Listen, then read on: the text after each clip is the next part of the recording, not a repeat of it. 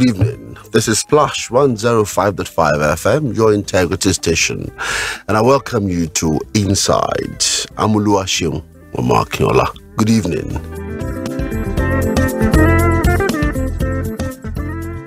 On the program today, we have to look at something very important. It's been in the public domain, particularly when political issues are being discussed in Nigeria. A lot of people are saying that the APC and PDP political parties have disappointed Nigerians. And so there is a movement to an alternative to these two parties. So today we are looking at the reality and the imperative of the third force in our political trajectory as a nation.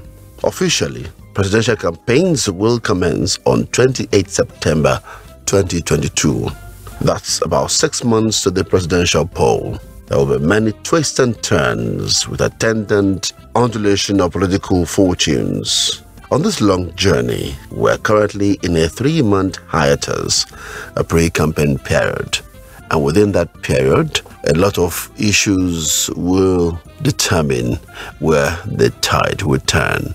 All right, Peter Obi is a figure to be reckoned with in this discussion. He left the PDP to join the Labour Party to realize his vision for Nigeria. What is social democracy? Because anyone who looks at the Labour Party will know that this is the first time Labour Party is being part of our democratic experiment. In fact, amongst the political parties that were proscribed by Agui Ronsi, the Labour movement was part of those parties that were proscribed at that time. And in Ondo State some time ago, Olusegun Mimiko had run that state on the platform of Labour Party. The ideology of the Labour Party and its members has been social democracy. They promote and defend social democratic principles and ideals for the purpose of achieving social justice, progress, and people's democracy, as well as unity in the nation. To be elected the president of Nigeria, a candidate needs to score not only the highest number of votes, but must also secure 25% of the total valid votes in 24 states and the Federal Capital Territory. Can Peter Obi achieve this feat? Deji Yesufu is with me. He's an author, a social commentator, and I welcome him to the program. Welcome to the program, Deji Yesufu. Thank you very much, Mr. Seun, for having me. How are you today? I'm very well, thank you. It's good to have you, actually. What is attractive about Peter Obi? Well, to even begin answering that question, sir, I want to thank you and other broadcasting stations for giving voice to this thing we call the third force, because the truth of the matter is that if we don't have you as some kind of support or even ally, there's no way we'll be able to do what we are pursuing. So what exactly is attractive about Peter Obi? I think the short answer to it is what you have just said in your introduction, and that is that people are tired of the APC and of the PDP. The PDP had ruled this country from 1999 till 2015 when President Buhari took over on the platform of the APC. And the APC have come into power and they have effectively told us that they are no different from the PDP. So people are looking to Peter Obi because, they are just tired of these two prominent and major political parties in the country. He's causing a mass movement. This mass movement, do you believe in this movement? Yes. Incidentally, I am not a card-carrying member of the LP, but I, just like you have said, really believe in it. Some of us are at a point in our lives. Number one, we are middle-aged, we are middle class, and we are getting to the point where we are realizing that we must be able to pass on a stable country to our generation, to our children. If not, our children are going to end up in Australia or in Germany or in Austria somewhere. In fact, it was because of this thing that I named my own children Yoruba names. They don't have no English names because I know that the way we're going in this country, my children will probably not live here. You know, so their first name and their son names are thick Yoruba, and we don't give our children tribal marks anymore, but we have to give them identity. Yes, we have to give them some identity. So, you know, we don't know where we're going through in this country, and so this movement is just a reaction. It's a reaction to 23 years, where to next year is going to be 24 years of bad governance in this country. It's a reaction. That's what it is. But the political parties in Nigeria are beyond just APC and PDP. Yes, sir. But it seems that APC and PDP had formed a hegemonic control on the polity. Yes. So how easy will there be for a third force to break that hold? Okay, well, to be fair to APC and PDP, the word hegemony might not be very good to describe them, because they have actually been the parties that have ruled the country. And because they have ruled the country, they naturally would have those structures on ground. The PDP has it, the APC now have it, you know. But the LP have to now, not just the LP, but every other party would have to now break this hold, this hegemonical hold that they have over there. They have to do something about it. You know, we have to. I'm so sorry that, you know, I'm very passionate about this matter, because, if something doesn't give, I don't know what's going to happen. Now, what gives me some hope, what gives me a lot of hope at this moment, is what happened in 2020 with the End SARS movement. That is what gave me hope. And incidentally, I only gave into this whole Obi movement, Peter Obi movement, some 2, 3, 4 days ago, when I was able to link the End SARS with the Peter Obi thing. Peter Obi has not come out to say anything End SARS, but I realized that many of the brains, many of the people behind the End SARS are people who are also championing the Peter Obi thing. Now, the End SARS movement came, it caught fire, it went through the whole country, and if it was able to have that effect without even, a political vision, you know, and today they're now saying, okay, now we have somebody we want to put forward as a political figure, as a leader, because in those days, one of the things that they had against the End SARS movement was that they didn't have a leader. Now that they're looking up to somebody like Peter Obi as that. When I saw the connection, I keyed into it, and that is where I began to see that there is a possibility. There could be a possibility of an overturning of these two major political parties. A few days back, yes, sir, you said, I have made up my mind for Peter Obi. Yes. Even if he loses, I will beat my chest and say I voted against the locusts and caterpillars. Yeah. I will also take pride in voting an Igbo for due process and justice. Are you playing ethnic politics? No. It's thankfully I'm not even Igbo. You know, I'm a Yoruba. Both parents, no link with the Igbos. If we look at it from the ethnic dimension, I think there is a sense in it that it is time that at the least, people from the eastern region are given a chance, possibly to rule this country. Peter Obi has also endeared himself to people like us who believe in fairness, you know, to say, okay, since the eastern people are clamoring or have been saying they have been marginalized for a long time, and you have a Peter Obi coming forward, and he's from the east, why not? Why don't we consider him? So that's the reason. That's another reason why, you know, the Peter Obi candidacy is very appealing, at least to me. What actually got my attention with you was what you wrote again on Facebook. You said, we have tried umbrella, we have tried broom. It's time to try human being. Yes. What do you mean? Yes, that was actually some kind of I would like call it sarcastic. You know, the umbrella is the symbol for the PDP. The broom is the symbol for the APC. On the LP, the logo, you have people there. You have a man, a woman, and I think a young person. You know, so I mean, one just consider that and say, when you have considered used objects, why don't you use real people and see what will come out of it? I should also say that that quote was not originally mine. I got it from somebody. I think I got it from a Peter Obi follower. Yes. Okay, so let's look at the the ideology of a labor movement. Now, you talked about the NSAS link with the Peter Obi movement. Yes. That is the people standing up to take up their country. Yes. That's a revolution of the youth. Yes. More like a movement by the young people to demand for their rights. Yes. Do you think the young people are actually ready for this movement? I saw a picture and a video from the recently conducted Ekiti State election where young ladies were showing us watts of naira notes they collected, to vote in that election.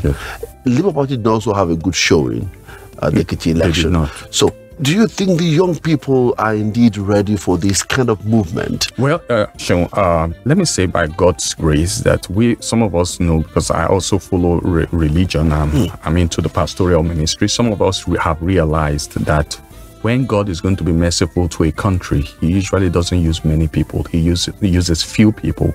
That's number one. The second thing that I've come to realize is that this country has operated on old thoughts, old ideologies for too long. Our young people, not all of them, but few of them are doing great things. First of all, let's even look at the NSAS thing. The way the whole idea was birthed, the organization, the way resources came in to be able to push it was clearly ingenious. That's the way I'll say it. That's one. Number two, we also realized that there are in the entertainment industry. I don't know if you have been checking out some TikTok videos recently. All over the world, and I'm not saying just in Nigeria or Africa alone, but all over the world, people are using Nigerian music for TikTok videos. If you want to make a TikTok video that will go far and a lot of people will listen to or watch, you have to either use this one, the song that was done by the Buga song that was done by Kiss Daniel, or you use this other song that recently, even the police department in the United States used as an advert. Our young people are creating something from nothing. And it is because this generation of young people were born into nothing.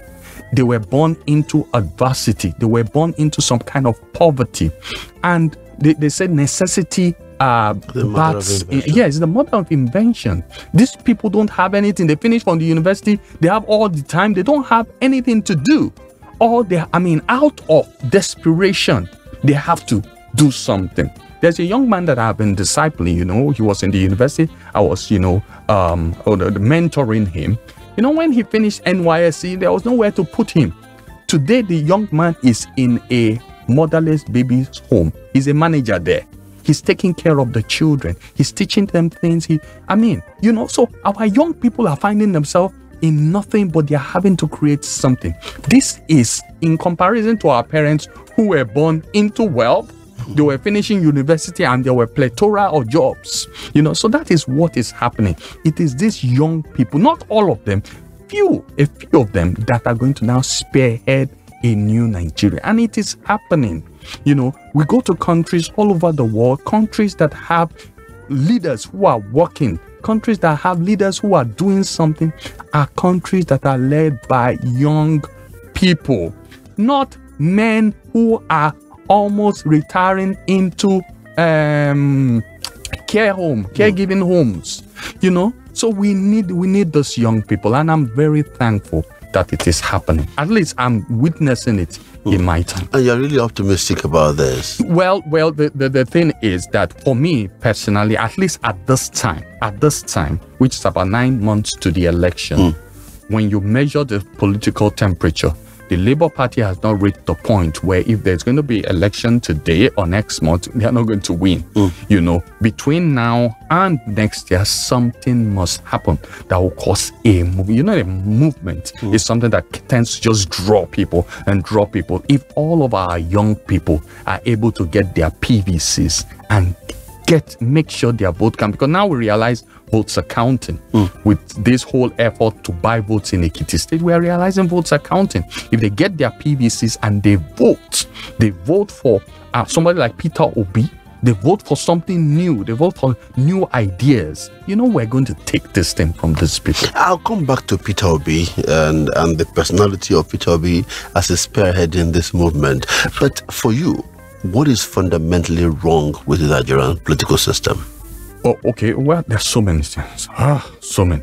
We probably will start with leadership.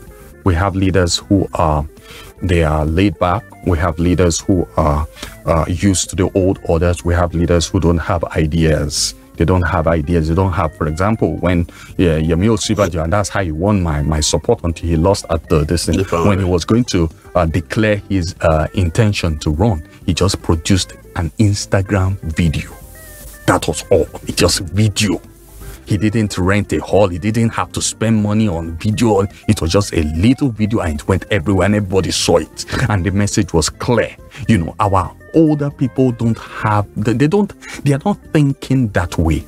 So that's one of the things we have problems with leadership. We have problems with this whole idea of money is the richest person that should take hold of a situation. We have a money culture, money politics, money culture, money. In fact, even in the home, it is the wife that is any more that decides what happens to the children. Everything is being done by money. But you don't realize that there is a lot more than money in our society. There's a lot more than money in the world. Money is only a tool. It must not rule a society. Haven't we lost that direction?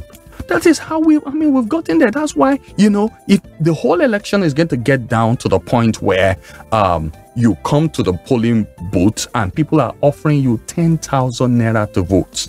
Mr. Seun, if I carry 20 young people to the polling booth with PBC and somebody is around the corner giving them 10,000 naira, I'm sorry, I also know in my heart that at least I'll lose at the least 10 of those 20 people to that kind of, because there's hunger. But our people must come to realize that there's a lot more than money. There is ideas. For example, this whole thing that forms the very structure of, the background of the Labour Party and even the background of our modern social system. That is the ideas that were brought forth by Karl Marx, okay, for socialism, and ultimately it went on to become communism in some other countries. Do we realize that Karl Marx himself was a man who was writing all of his ideas in abject poverty? It was his friends that were sponsoring him. They were paying his salary. They were giving him. The man died with nothing. He died with nothing. So we now take such an idea and then we will now want to use it to cow society and then begin to use it for ourselves. No, the people who bat these ideas bat it so that others may be served. So that others may be served. And then you have a society where you have most people in the middle class. And then when you have most people in the middle class, then there's a tendency for crime and all those things will be reduced. Because when most people are well taken care of, they don't have any need to have to take up a gun against another person to steal their property. But when you have a lot more people in the poverty line, then even the people who think themselves to be wealthy and well-to-do will not feel safe. That's the reason why many of them, yes, they are living in this country, but their children are not here. They're sending them abroad. The country is not safe anymore. So something has to give in this situation that we are in. And what will give? Well, again, this is where some of us who are religious are really trusting God. There was a day I was in the university. That is 1998 June, and I can't remember where I was. Okay, I think I was going to church, and we had the news.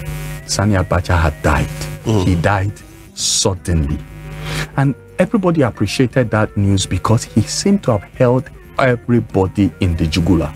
Now, those of us who were living in the north, because I schooled in the north, probably didn't appreciate it more. It was those in the south that appreciated the death of that man the most. I say that to say this, that something is going to happen in this country. Something must happen that would turn the direction that this country is going to. Because if we're going to go to the polling booths right now, there's nothing stopping Asiwaju Bola Ahmed Tinubu coming to power. Nothing. But between now and next year, February, something has to happen. I'm not talking about the fact that, a movement, a realization coming upon young people, both in all over the country, in the north, it must happen because they are the ones that are even suffering the most from what is happening right now. We're saying our young people here are not finding jobs, but they are educated. They are educated. In the north, they have no education, they have no skill, they have nothing. They're just pawns in the hands of one Malam or one Alaji who will come and gather all of them and use them for his purpose. That's the root of, what do they call it? The Boko Haram violence and so on.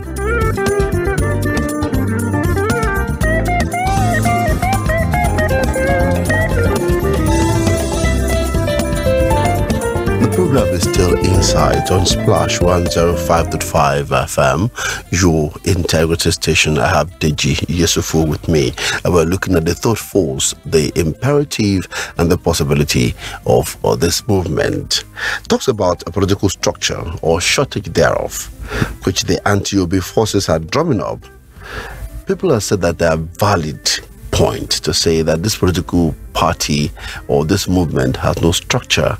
Is there a way that we can make or Obi can be made attractive, or that the labor movement, this movement that is brewing now, can be made attractive to northerners, made attractive to all the 774 local government across Nigeria? Because it's fundamental. Yes. The constitution is clear on how a president can emerge. Yeah, thankfully Obi is from the east. Hopefully the people in the east will let go of this idea of IPOB and for once think, trust a son from their soil. In the southwest, where the spirit of the NSAS is staying really bad, if we are really able to gather a following here, we'll begin to look at that as our foundation. In the north, that is where the real challenge is, and that's where the votes are coming from. We have been counting and hoping that the talks between the NNPP, I believe, between Kwankwaso and Obi will yield some results. I hear that Kwankwaso is saying that he prefers to be the presidential candidate while Obi is his vice. I don't know how far that discussion will go. But if Kwankwaso can team up with Obi, Kwankwaso can take care at least of Kano State and of Jigawa State. And if those two states are taken care of, then those two states can also form the foundation to enter into Kaduna State, Katsina, and into the northwest and the northeast. At least some, if we can get some 25% of the votes there. Do you see Kwankwaso subsuming his ambition under this movement? Well, that's where number one, they probably the place of prayer. God still changes the hearts of people. Then number two, political figures realizing that they can sacrifice their ambition for a greater good. I don't see it as impossible. I hope he can. One other thing that I'm really so I'm passionate about this Obi thing is the culture of waste in this country. I mean, there was a speech I listened to him, and I saw how he explained how he curtailed waste in Anambra State. Look, Mr. Seun, if we can reduce our waste in government, the reason why these people are going to the Senate is because there's so much free money running all over the place. All over the place. If that culture can be curtailed, then we'll have the right people going to the Senate. We have the right people going to political office. We have the right people even in government offices. Because even in the civil service, the reason why many of people are still operating there is because they have opportunity to be able to siphon resources that are not properly accounted for. And Obi has talked about the fact that he was able to do it in Anambra. He came into Anambra, the state was in debt. He left the place with a lot of resources in the state's coffers.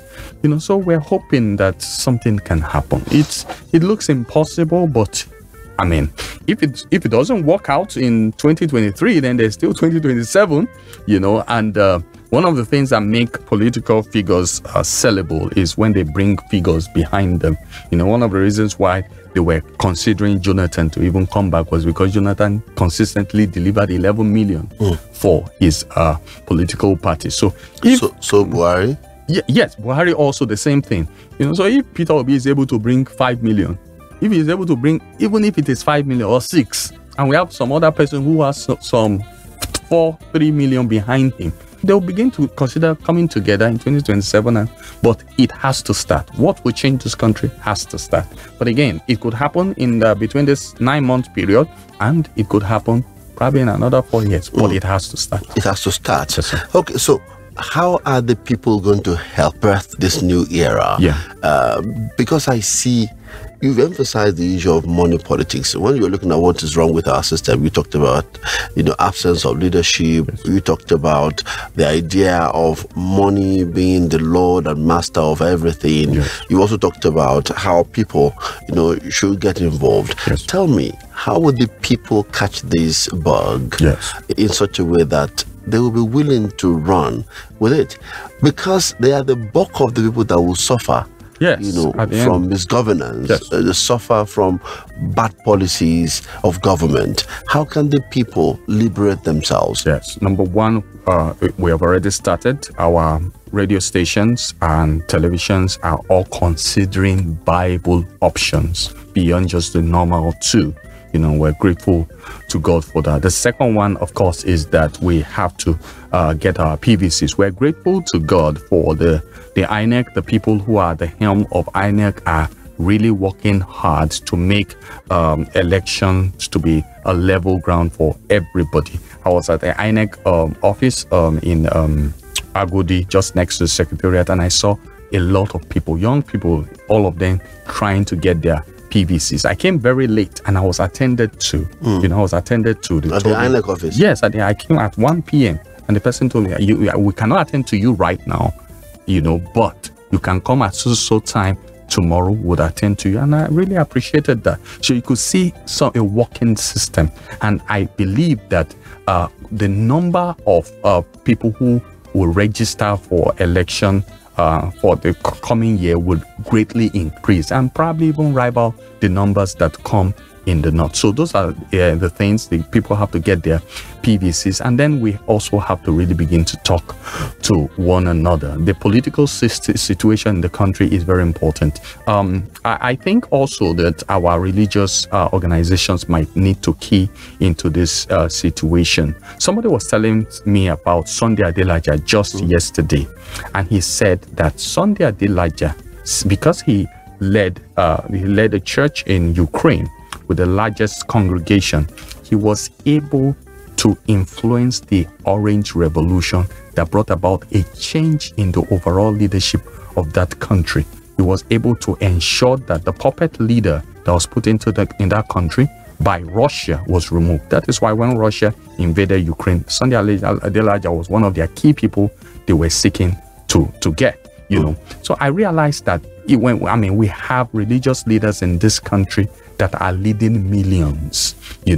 If they truly consider the well-being of their people, if they are not just taking from them, if they really wish good for these people, they will have to become partisan. There's nowhere in the Holy Bible that says pastors cannot be partisan. In fact, what we see in scripture is that it was prophets that installed kings in the Old Testament. It was prophets that installed kings. And in the New Testament, the church was very closely involved in the well-being of the people. The whole idea of socialism was gotten from Acts chapter 2, Acts chapter 3, Acts chapter 4, where we saw a first communal system where people brought all they had together and they ministered to the needs of everybody, and everybody went home and had everything in common. That is where socialism was started from the New Testament. So the Bible does not say pastors cannot be partisan. In fact, the Bible insists that pastors must be partisan. Now, although you had apologized, but Father Mbaka, made a slight comment about Obi. Yes. Because I'm going into the personality of Obi as a person now. And he referred to him as someone who is stingy. Yes. That outlook of a politician being generous, what does that say to politics? Yes, it's the same issue of money politics, It is very unfortunate what Mbaka said. You see, every one of us have a measure of justice and righteousness within us. Every human being, including the worst of human beings, they all know what is right.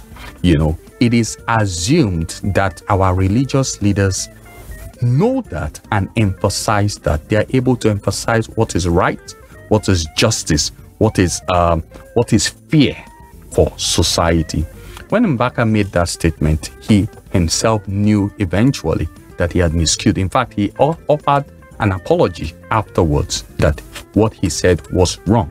You know, our religious leaders should be able to recognize what is fair, because they are dealing with ordinary people. If religious leaders, if they are doing what is right, if they are not just milking the flock, they know that out of their own pockets, they must have been sending 2,000, 5,000, 10,000 to some families. And they realize that if government is doing what it should be doing, it is the government of the country that should be doing that.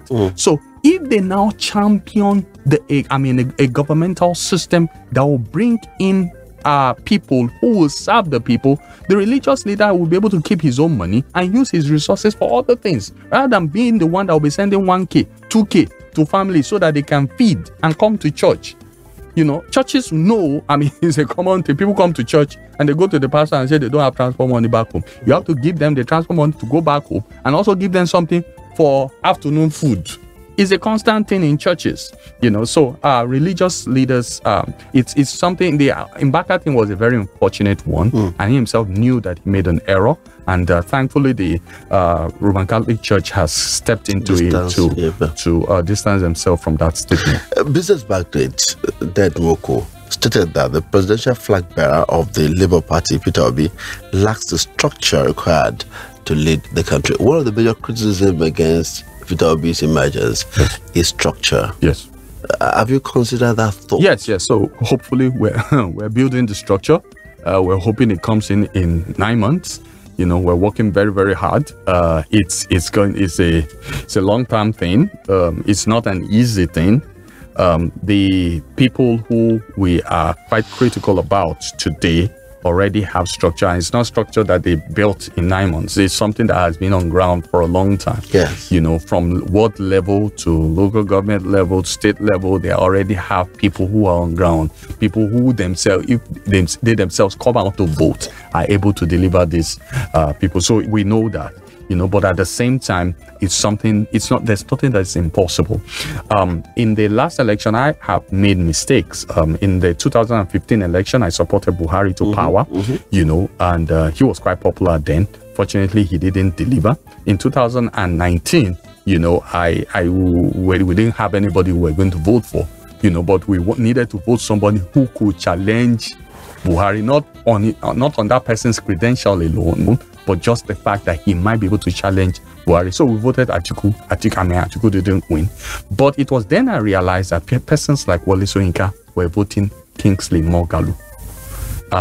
There were others who were voting, people who were voting Sowore. Eventually, Moghalu had 35,000, Sowore had 33,000, but they still voted for these people. That was when it occurred to me that voting is a lot more than whether that person will win or not. I know that there will be a majority of people who don't want to waste their vote. They will vote for who has the possibility of winning. But we must, and that's one other thing that I hope I can emphasize to your listeners, that we must get to the point where people vote beyond whether a person can win or not. We must be able to vote based on our conscience. We must be able to vote based on the credential of this person. Like I said, if Obi gets some 5 million from this election, he has a solid credential to be able to go into the 2027 elections, which and be able to seek a coalition with some other political parties. One of the things that I'm worried about when we talk about politics in Nigeria, particularly election period, is the large number of unenlightened voters. Yes. That we have, yes, who are easily swayed by pecuniary needs. Yes, sir. Do you think our voters are enlightened enough to think constructively the way you are thinking? No, they are not. There are two ways to it. First of all, we are having a mass of young people who are enlightened. These people are in the universities. Many of them have graduated. They don't have job. We have them. They are there. We are hoping and we're counting on them. The second one is a long-term thing, and that is the fact that enlightenment is just basically education, and this is again where we are calling for government to step in. It was Pius Adesami that used to say that he believes that government intentionally deprive people of education because he knows that when a people are enlightened, they are going to remove the government from office. He told me that government of Nigeria has weaponized poverty.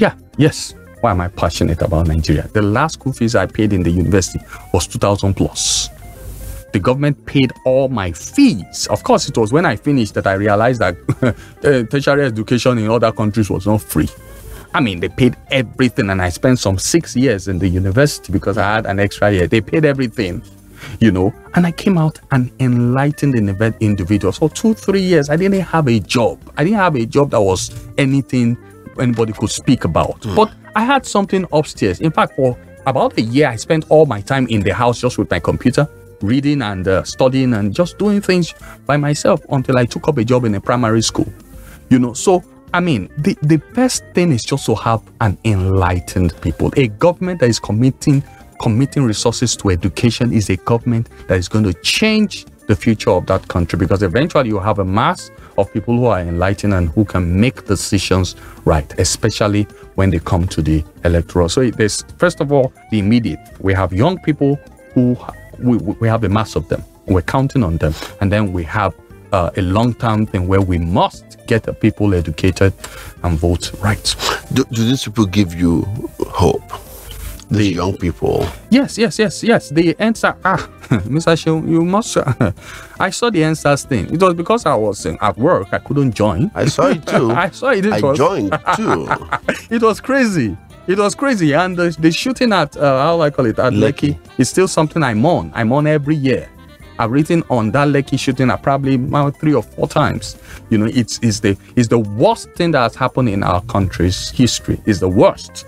And I hope that the individuals or whoever is alleged to be behind it eventually will come out as we go towards the elections so that you can speak against them. It was an evil thing. It's an evil thing. But our young people are there and we're counting on them. I'm closing now. Yes, sir. Do you believe Peter Obi will win this election? As at present, no. In another 9 months, hopefully, yes. I'll ask you again in another 9 months before the election. Yes, sir. If you do not have Obi on the ballot, who would you have gone for? I know your candidate, Osinbajo, did not win. Yes. Osinbajo didn't come in. So if Peter Obi is not on the ballot, but we'll have to settle in for Bola Ahmed Tinubu. He still has the credentials. He's still somebody who has a history behind him, except for his health, which is the reason why I'm not supporting him. His health, he's still somebody who Nigerians can count. We don't have a fact about his health. Yes, we don't. It's just that we see things. Because we're not medical doctors. We see things on that's social a man media. who, in January, declared his intention to run for presidency. Yes. He approached Mr. President.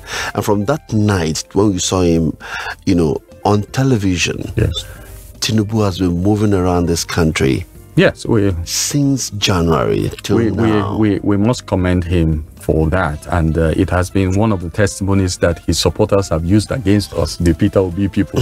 But we look at it. We've had 6 presidents. We had a sick Yaradua. He was a good man. His government was excellent, but because of his health, he couldn't deliver. We've had a Buhari also.